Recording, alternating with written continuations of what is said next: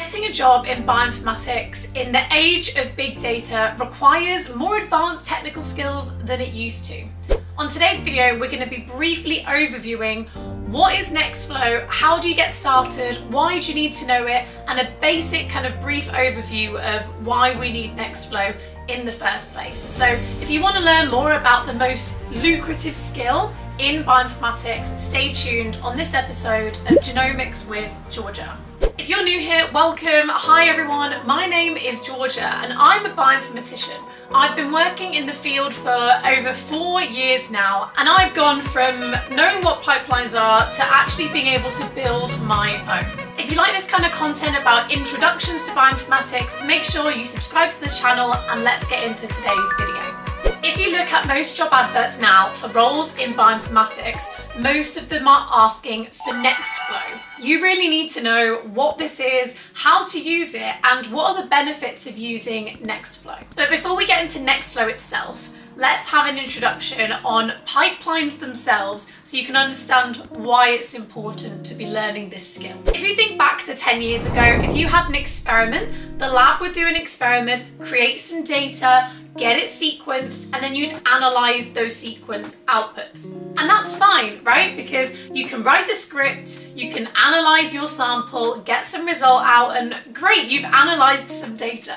But the problem is now we're creating so much data. There's not just one sample, there might be 100 samples, they might have multi-regional sampling, there might be other samples in external cohorts you want to get into your environment and run with your hundreds of samples that you have on site. Basically, there's too much data to be doing things ad hoc now in bioinformatics. And if you want to be a bioinformatician, you have to be able to build scalable, robust pipelines to process these huge volumes of data.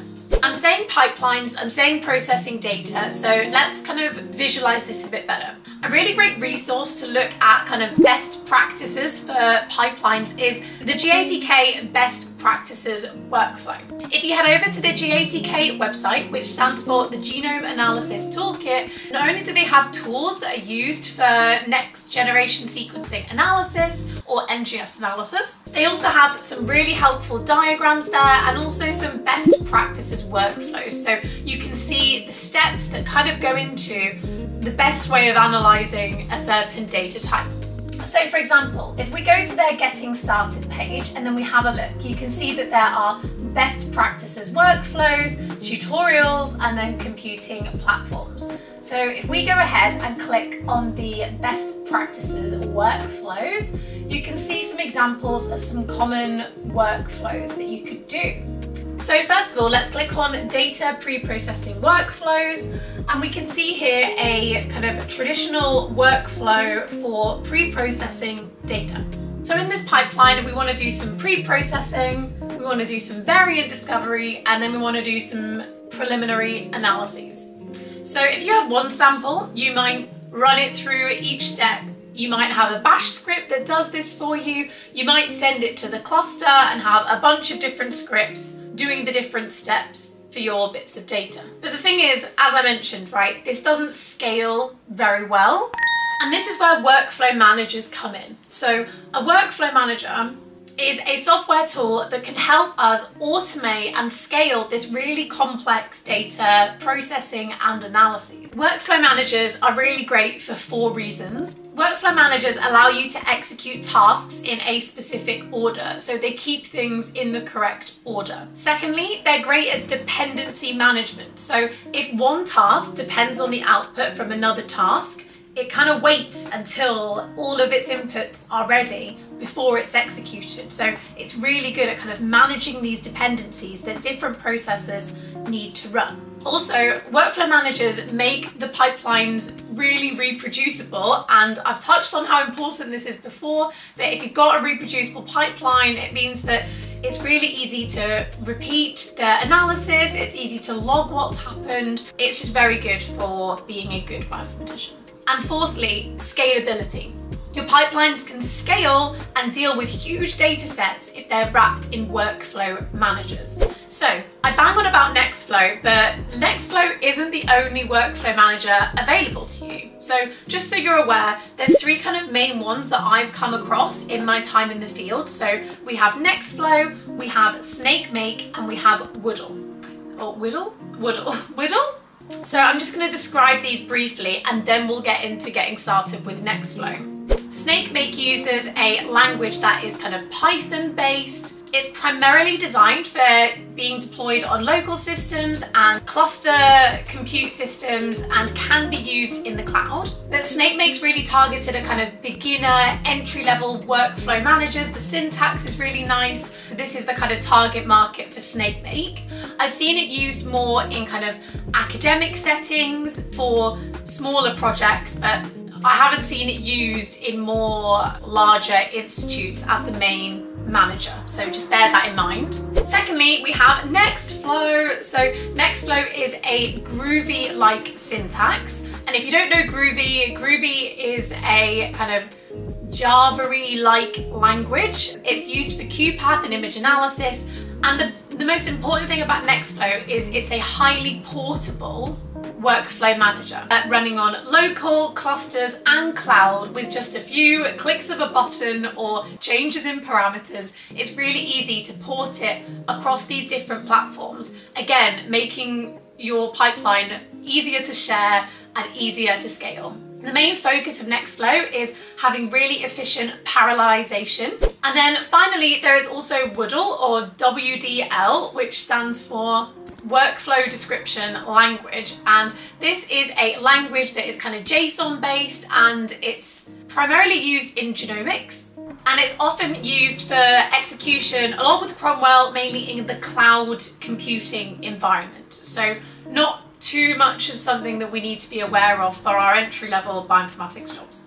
Hopefully you've got an idea of the fact that we have this huge amounts of data now in bioinformatics, so you can't just solve things ad hoc. You need to build pipelines to process your data through. And it's not just good enough having a pipeline, you need to wrap that in a workflow manager that can then manage the execution of all the tasks that are occurring in your pipeline with all the different samples that are coming into your pipeline. So with that done, let's now dive into nextflow itself. So nextflow is my favorite workflow manager, not least because it's the only one I know how to code in, but if you look at all the job descriptions, they're all asking for nextflow programming skills. And that's because everything is kind of transitioning over to nextflow now. I've seen it before where even pipelines that were done in Woodle before are now being converted into nextflow. It's just the workflow manager of choice at the moment. So I really highly recommend choosing this one over any of the others, even snakemake. And that's because if more kind of core facilities in research institutes are using nextflow, then there's more people to learn from and help you out when you build yours, and also you're more employable when you go for your job that you're going for and you've got the nextflow skills. So if you head on over to nextflow's website, this is where you are going to find all the resources to learn nextflow. You can see that they've got a training section. So if you head on over to the training section on their website, you'll either find the fundamentals training or the advanced training. So if you're super new to nextflow, head on over to the fundamentals and get started right there. When you head on over to the introduction page, you can see that there's already a YouTube video out by nextflow with the foundation training. So I'd recommend, I'll link it down below, but go ahead and watch that video too. They also mentioned about the Slack channel. So nextflow have a Slack community and you should definitely go ahead and join that, introduce yourself, and you'll see that on there there's loads of discussions and loads of people ready to help you out with your nextflow pipeline. So make sure you join their Slack channel. The nextflow fundamentals training is really helpful to get an overall idea of what nextflow is doing and what it's kind of adding to your pipeline that you've written anyway. So a really important thing to note is all of your work that you've done, writing scripts to do things, isn't wasted because nextflow just wraps up the things that you've done already. So nextflow can use your script to then put into its workflow manager. So don't worry, all is not lost. I'll let you guys go through the tutorial in your own space, but I'll just recap over a few key points about nextflow to hopefully make it make a little bit more sense. One of the key components about nextflow is this idea of processes and channels. And this is a really core component about the workflow manager in nextflow.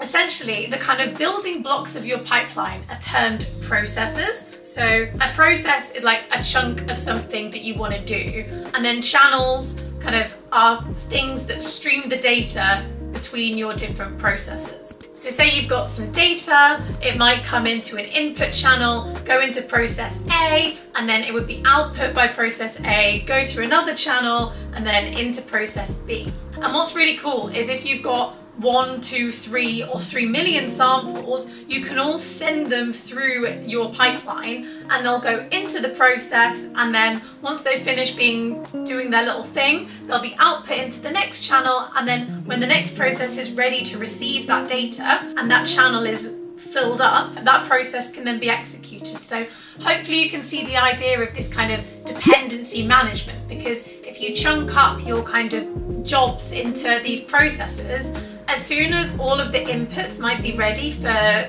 one process, it can run straight away.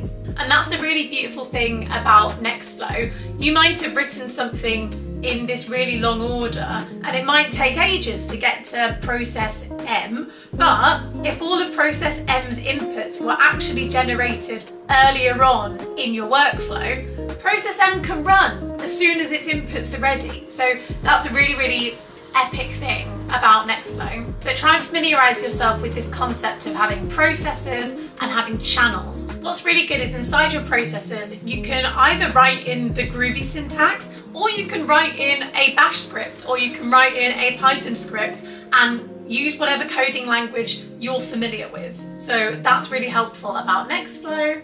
Another key point about nextflow is this idea of the resume flag. So if you've got a really long pipeline with maybe 20 different processes and it falls over at process 19 because there was a bug in your code, you don't have to start right from the beginning. You can run the pipeline with a -resume, also known as the resume flag, and your pipeline will just resume from where it left off, which honestly, this is so much better than running things locally and then they fall over and you have to start right from the beginning. Nextflow completely removes this, and chef's kiss.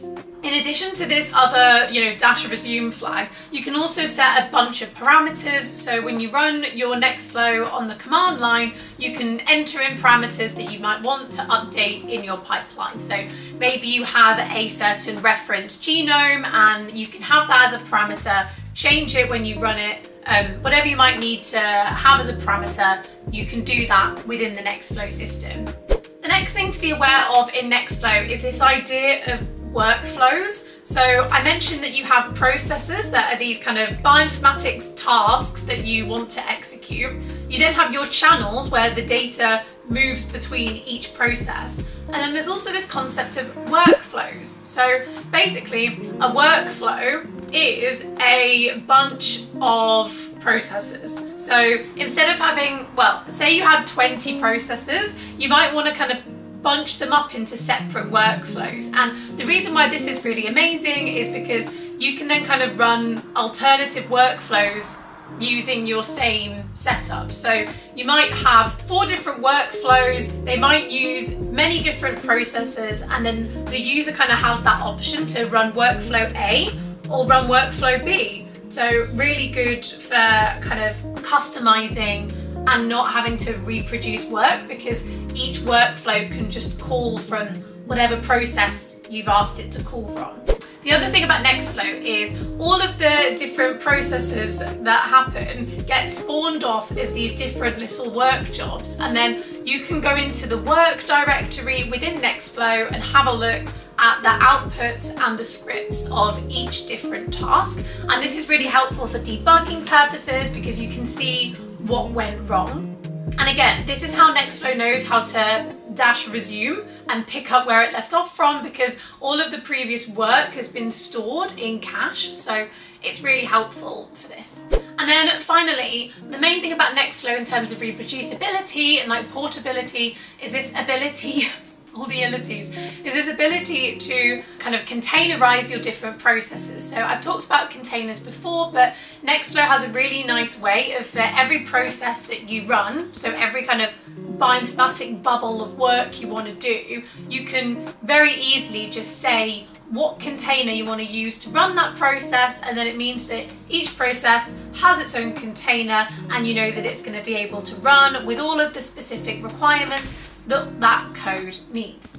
Also, there's a really easy way to have a parameter file, and you can change the executor with just one line of code to say if you want to run it locally on your machine, run it on the cloud, or run it on a compute cluster. So I hope that's given you a little introduction as to what Nextflow is and why you might need it. So I definitely recommend heading over to their website, looking at the tutorials, joining the NF Core Slack channel, and then also go ahead on the Nextflow website and just look at the NF Core pipelines. So NF Core is this kind of community-driven group of people who develop these kind of approved best practice Nextflow workflows, and if anything, they're just a great place to start when you want to understand, oh, I want to analyze some RNA-seq single cell data. How do you do that? You can just go and look on the NF Core pipelines, and if there's one there, you can see the nice workflows of what to do. I'll just wrap up this video as well by mentioning that developing in Nextflow is a really good skill to have, but at the bare minimum, just being able to run a Nextflow pipeline, understand the outputs, being able to change the parameters and know how to work a Nextflow pipeline is a great place to start. So definitely make sure that you try and download an NF Core pipeline, try and run it yourself, maybe tweak some parameters, etc., and just see Nextflow in action on your machine running something.